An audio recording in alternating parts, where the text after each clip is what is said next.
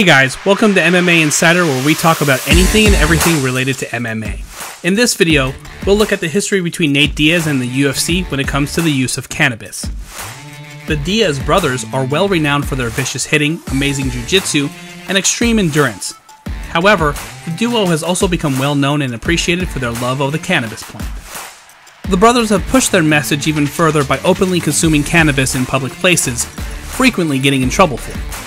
Nick Diaz has publicly acknowledged that he goes for cannabis when he feels beaten down or when his attention is lacking, implying that he uses cannabis as a rehabilitation agent. Cannabis has long been prohibited in competitive sports. Nate Diaz's older brother, Nick Diaz, was suspended from the UFC for 5 years and fined $165,000 in 2015 for consuming marijuana despite having a California medical license.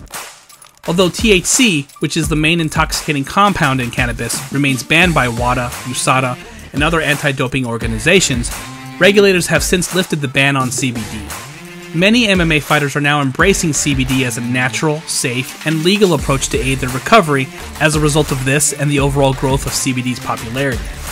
CBD, in particular, has provided MMA athletes with a great pain treatment alternative to opioids. Opioids, in contrast to CBD, are highly addictive and have a slew of bad side effects. Furthermore, they lack many of CBD's significant health advantages, such as the capacity to speed up healing by lowering inflammation and maybe even aid with brain damage. CBD is an abbreviation for cannabidiol, one of over 100 cannabinoids found in the cannabis sativa plant.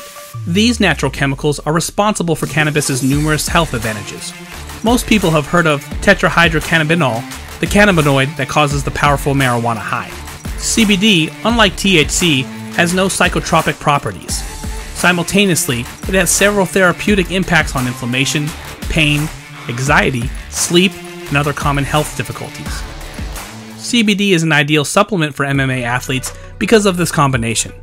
As it happens, MMA is one of the most physically demanding sports there is, with fighters frequently suffering from pain, concussions, and other brain injuries, discomfort, injured ligaments, and a high level of inflammation.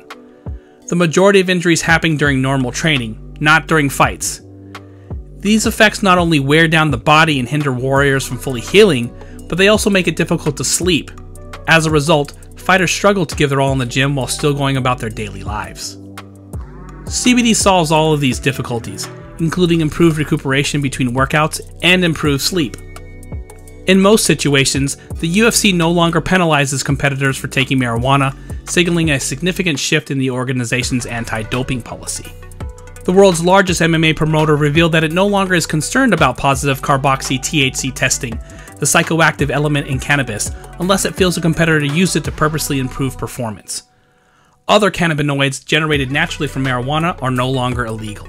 Although the UFC does not allow competitors to compete while under the influence of cannabinoids, Jeff Nowitzki stated that the company acknowledges that MMA fighters frequently use marijuana for pain treatment or relaxation. Fighters who support authorized competitive marijuana usage have previously claimed that relaxing the UFC's anti-marijuana policies may lead to a decrease in the use of antidepressants or more addictive pain drugs. However, it doesn't stop there, because the US Anti-Doping Agency reportedly changed its guidelines in response to Diaz. According to Jeff Nowitzki, the UFC president of Athlete and Health Performance, it all started with Diaz's use of a CBD vape pen during the UFC 202 post-fight press conference last August. Jeff Nowitzki told Joe Rogan during an episode of the JRE MMA Show podcast about the Nate Diaz rule.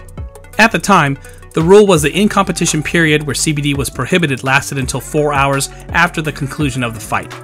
He was clearly within that time period. So, USADA contacted me and said, hey, technically, Nate was in violation of this. And I said, look, this was not the intent of the rule.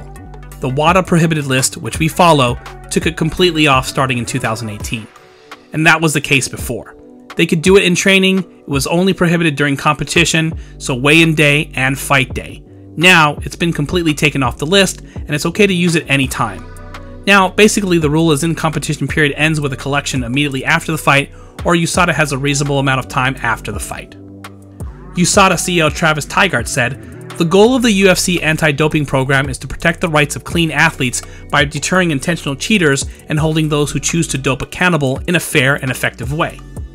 These amended rules are aimed at this and to continue our focus on preventing the intentional cheating, not to unnecessarily punish athletes for behavior that does not impact the fairness or safety of the competition.